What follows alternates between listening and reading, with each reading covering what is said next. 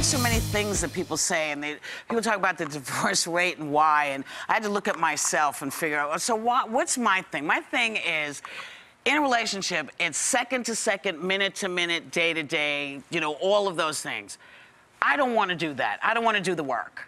So if I don't want to do the work, I cannot actually be in a relationship, okay? Right. So once I came to terms with that, I thought, well, I don't feel any different. I don't feel weird, because I also believe, and I've gotten a lot of interesting response to this, but women of a certain age, if you're not looking to get pregnant, or you're not looking to be in a relationship, you know, forever, and if you're looking to just have a hit and run, nothing wrong with that. There's nothing, to me, there's nothing wrong with that. Why shouldn't you? If you're not looking for all those other things, why lie to somebody and say, yes, it's a relationship, when you know full on it's not? So if it's just a hit and run, everybody should know that.